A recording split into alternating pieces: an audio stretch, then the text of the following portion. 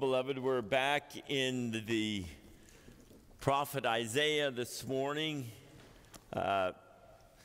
If you remember, a while back I already preached to you from Isaiah 44 about God pouring his Spirit out upon our descendants there. So I'm going to leave that in your memory. You'll have to go back and look at the website if you want to hear that sermon again.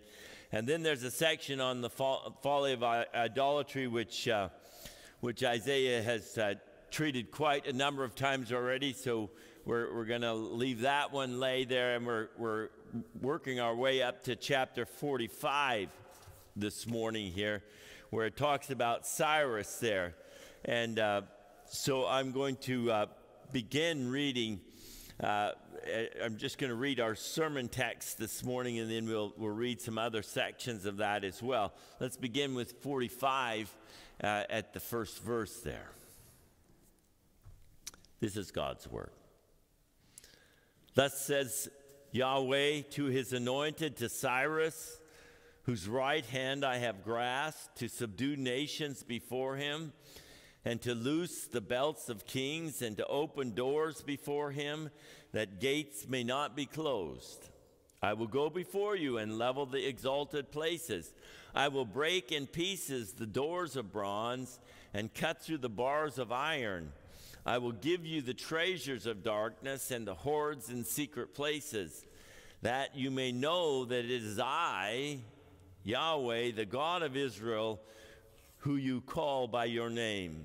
For the sake of my servant Jacob and Israel my chosen, I call you by your name. I name you, though you do not know me. I am the Lord, and there is no other. Beside me there is no God.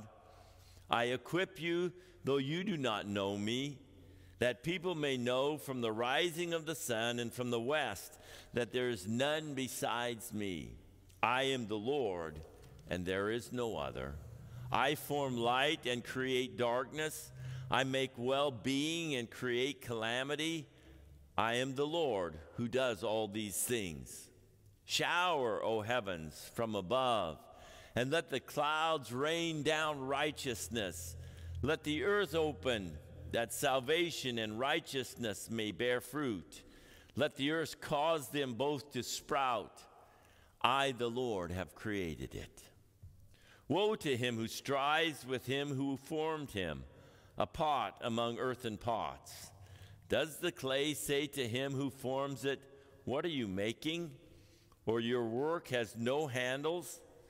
Woe to him who says to a father, what are you begetting?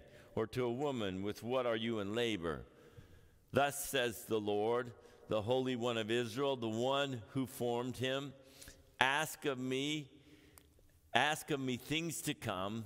Will you command me concerning my children and the work of my hands? I made the earth and created man on it. It was my hands that stretched out the heavens. I commanded all their hosts. I have stirred him up in righteousness, and I will make all his ways level. He shall build my city and set my exiles free, not for price or reward, says Yahweh of hosts. Thus says the Lord, the wealth of Egypt and the merchandise of Cush, the Sabaeans, the men of stature, shall come over to you and be yours. They shall follow you. They shall come over in chains and bow down. They will plead with you, saying, surely God is in you, and there is no other, no God besides him. Truly you are a God who hides himself, O God of Israel, the Savior. All of them are put to shame and confounded. The makers of idols go in confusion together. But Israel is saved by the Lord. With everlasting salvation, you shall not be put to shame or confounded to all eternity. For thus says the Lord, who created the heavens, he is God. Who formed the earth and made it, he established it. He did not create it empty. He formed it to be inhabited. I am the Lord, and there is no other. I did not speak in secret in a land of darkness. I did not say to the offspring of Jacob, seek me in vain.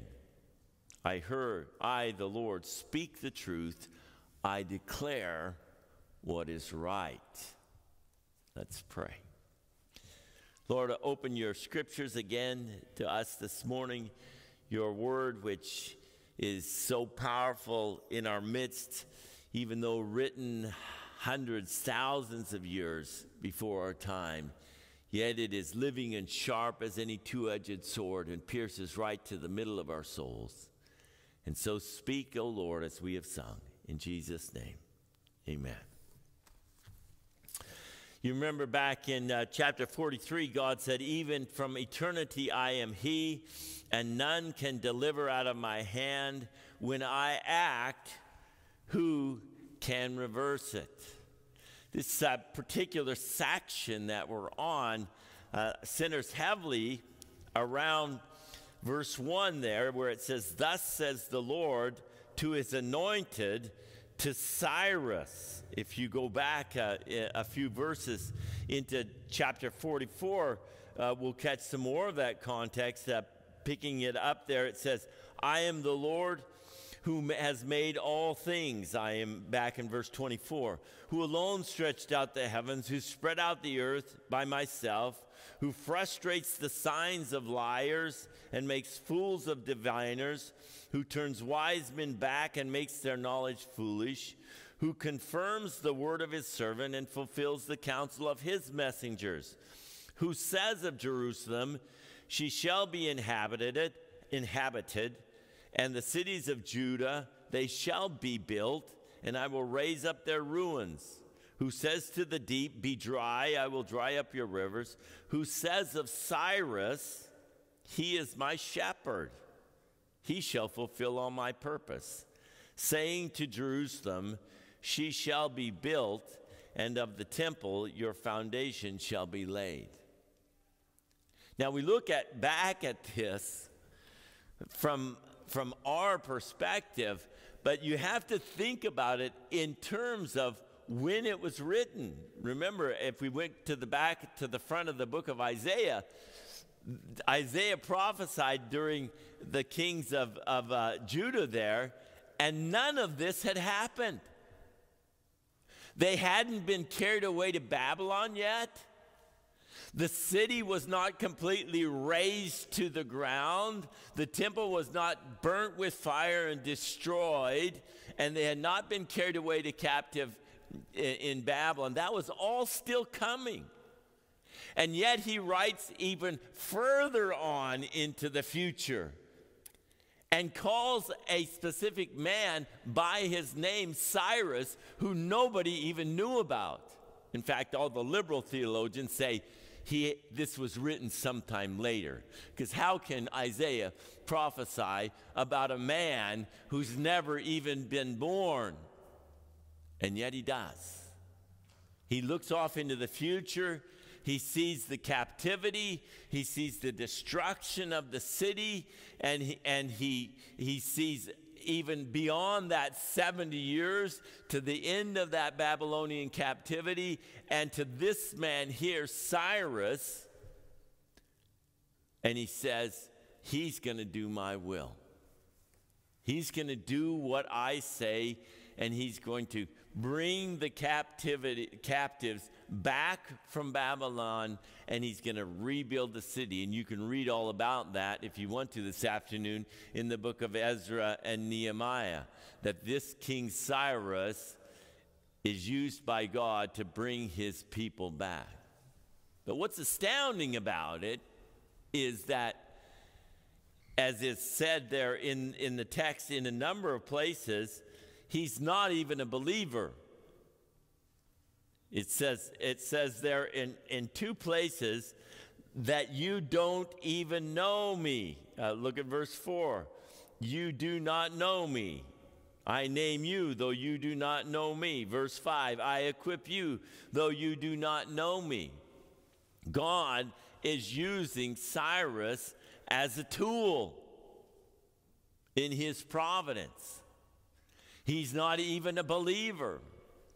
And this is one of the things that is sort of mysterious about the providence of God. That he all the time is using events and people in this world, even people that do not know him, to perform his will, to make things happen for the sake of his people. That's what he says. I'm doing this for two reasons. One, for my people, and that you may know that there is no other God in this world. That's the work of providence in this world. That's why we can say in Romans 8:28, and we know that God works all things together for the good of those who love him, who are called according to his purpose. For those whom God foreknew, he also predestined to be conformed to the image of his Son, so that he would be the firstborn among many brothers. And to those he predestined, he also called, and to those he called, he also justified, and to those he justified, he also glorified. What then shall we say in response to these things? If God is for us, who can be against us? He who did not spare his own Son, but gave him up for us all, how will he not also, along with him, freely give us all things? The work of God's providence, his workings in this world, goes on. It's always went on in the world. And it's always went on in a sort of a mysterious way for us to comprehend, that we may know him and that we may know he is at work on behalf of his people. He says in verse 7 of our text these words, I form the light and create the darkness. I bring prosperity or well-being and create calamity. I, the Lord, do all these things. You see, it's not just in the prosperity of the working of God that his kingdom comes, but also in the calamities of life that the kingdom of God goes forward. Now that's something we don't want to hear, frankly. You know, sure, we all want to hear that God creates prosperity. We all want to hear that he's going to bless us and he's going to do good things and his kingdom's going to come forward. But we don't want to hear these other words that Isaiah writes. I also create calamity. I create the destruction of the city of Jerusalem. I create the destruction of the temple itself. I create 70 years of captivity in a foreign land. I have done that as well. And that also drives forward the kingdom of God.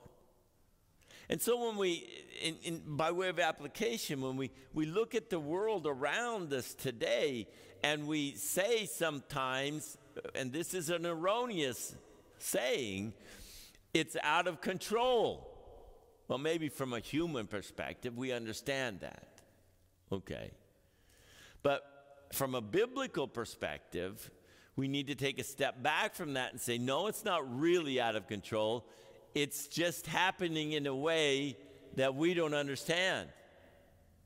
That God is working his plan and bringing his kingdom to pass in a way that is mysterious to us. And that's here in this passage as well. Look at verse 15 here.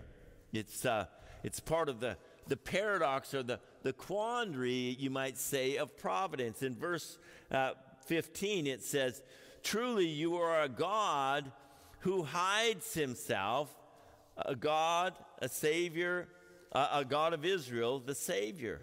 Notice that phrase. You are a God who hides himself. Well, I think that needs to be understood in the context here of things that happen which we don't understand. I mean, how can we understand God using such a tyrant as Cyrus to be his instrument to help his people. I mean, Cyrus was as brutal as all the rest of the dictators that have existed in the history of the world.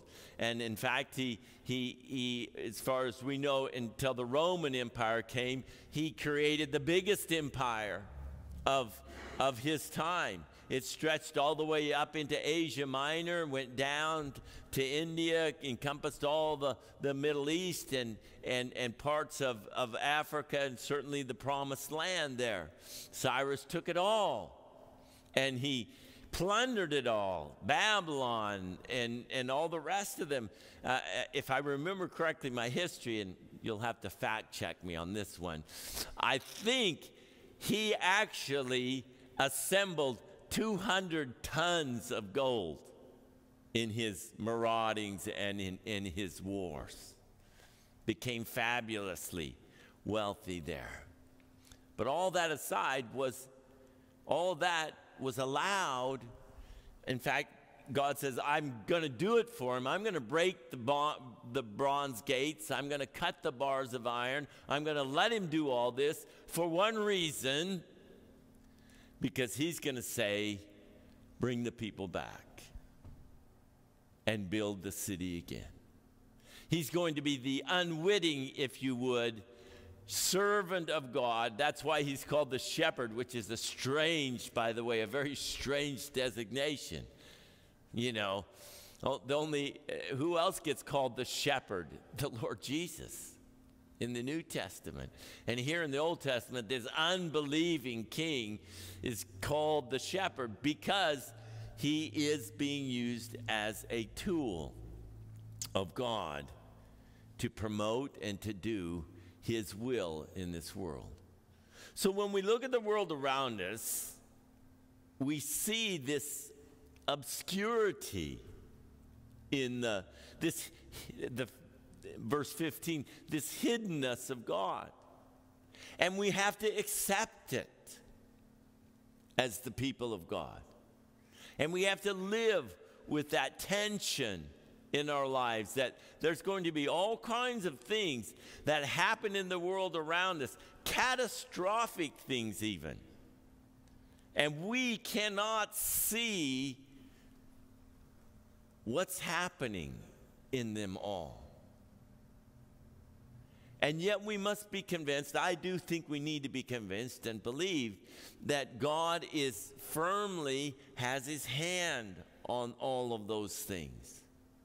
And that someday, just as we can look back now thousands of years later on the Jerusalem Cyrus situation, and we can see, oh, yes, that did work out the way God wanted it to work out. Yes, that did ultimately bring the kingdom of God back onto track, brought the people back to the land so that the promised Messiah could be born in Bethlehem there in the house of David, and he could become our Savior today. These mysterious workings are, Isaiah just has to bow his face to the ground. And we have to as well. So you have that part of providence on one hand, but we don't want to think of that as being the only part of providence, because if we think that way, we could fall off into a dualism, thinking, well, there's just good and evil. That's what happens to some people. They see all the evil and they say, well, there must be a good God, but there must be an evil force out there too of equally powerful intent because of all the things that are happening. No, it's just the secret way in which God works.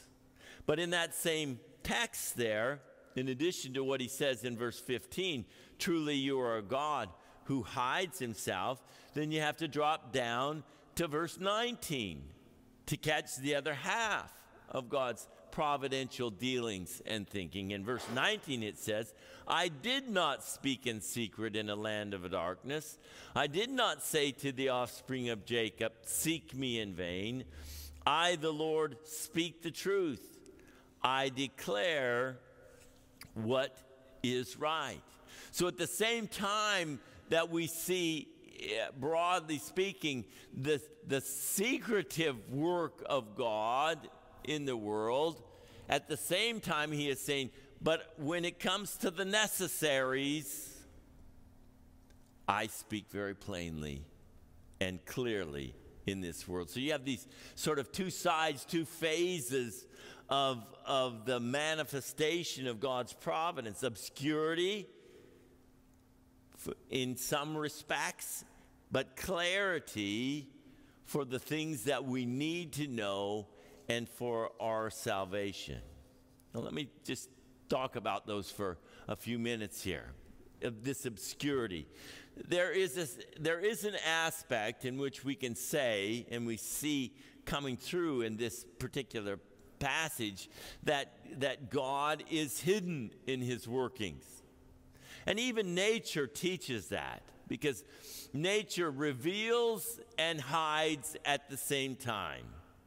God gets concealed in what we call second causes in nature. We don't always see what he's doing. We just see the results of that taking place in the world.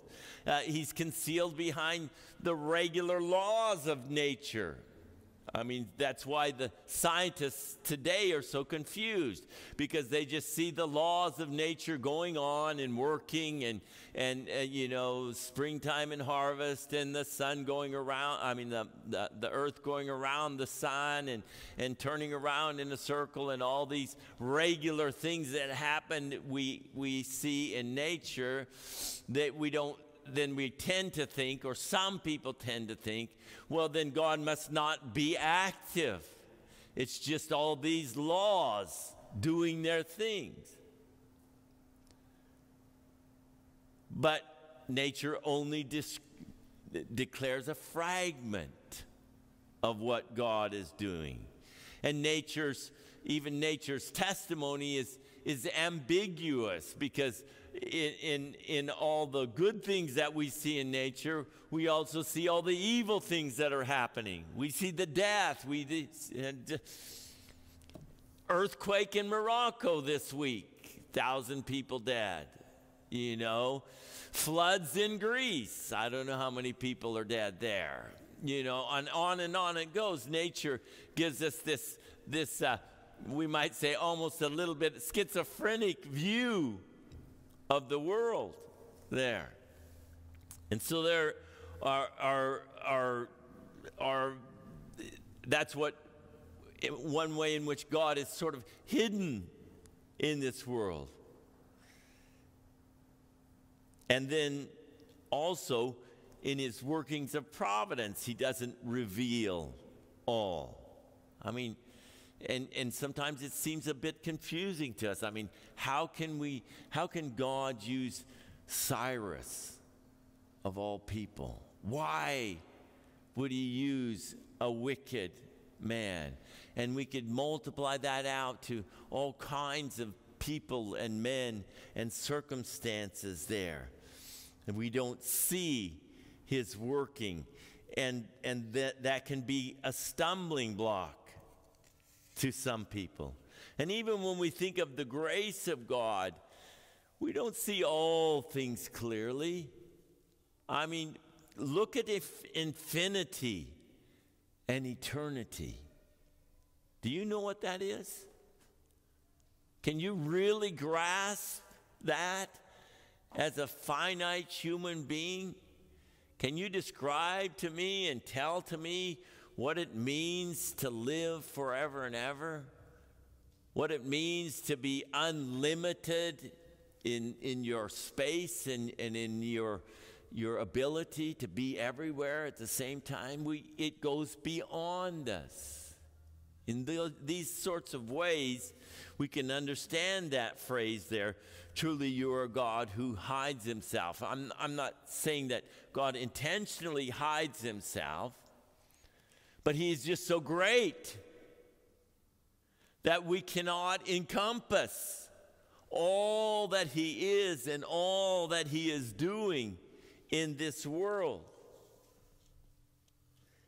And the part of our problem is the more we know about God, the more we expect to know, and then we find that we run out of our own abilities.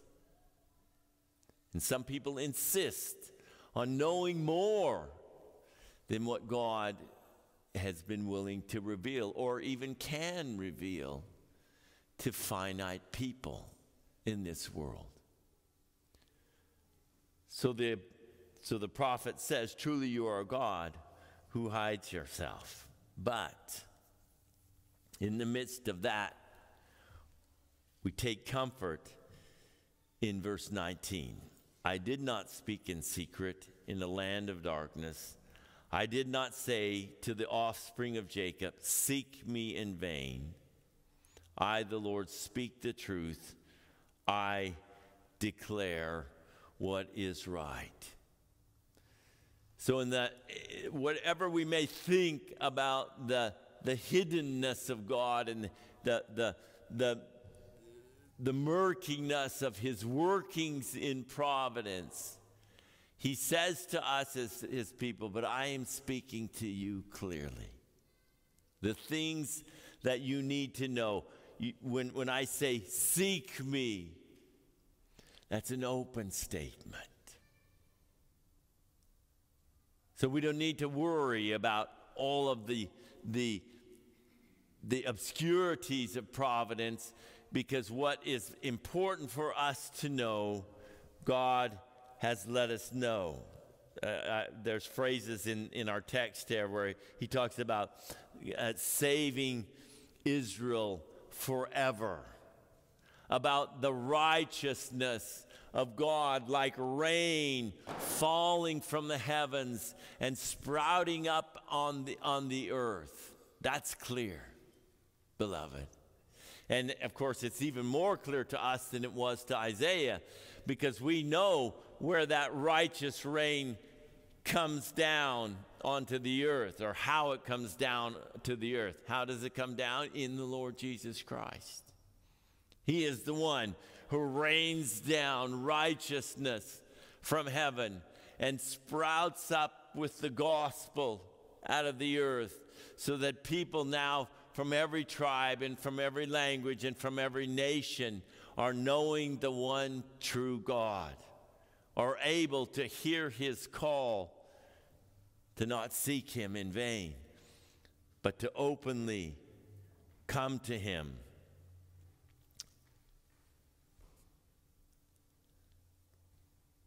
But there's that one, I want to just in closing look at that one verse there, verse 9, because I think it describes our struggle in this matter.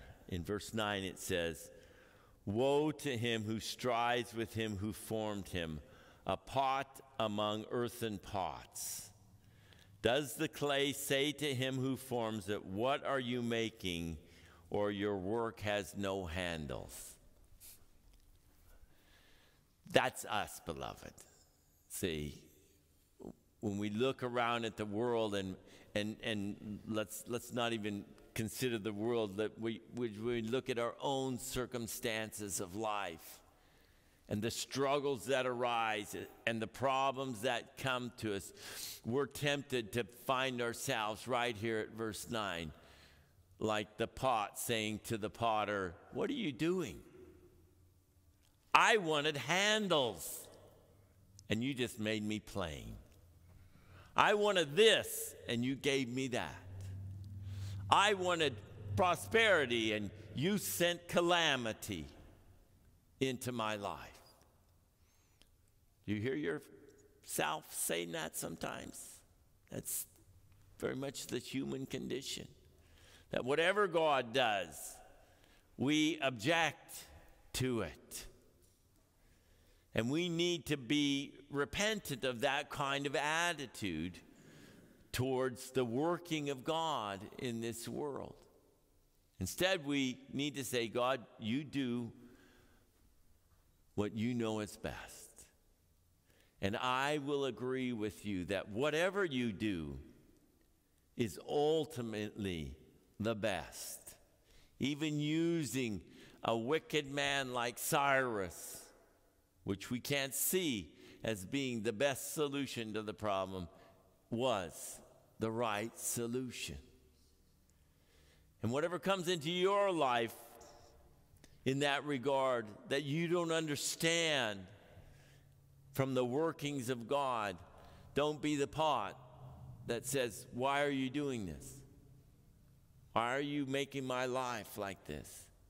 Instead, be the one who is obedient to the will of God, who is humbled under the hand of God, who is willing to listen and to be overcome by whatever it is that God is placing in our lives.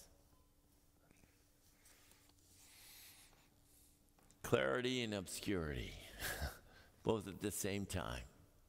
But that's what the Christian life is for us, beloved, and will always be right up to the very end till we have the ultimate clarity of heaven.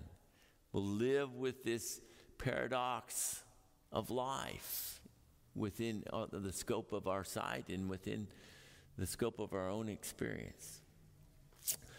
Let's pray. Father in heaven, we ask that we would be your willing servants, not just tools, but willing children.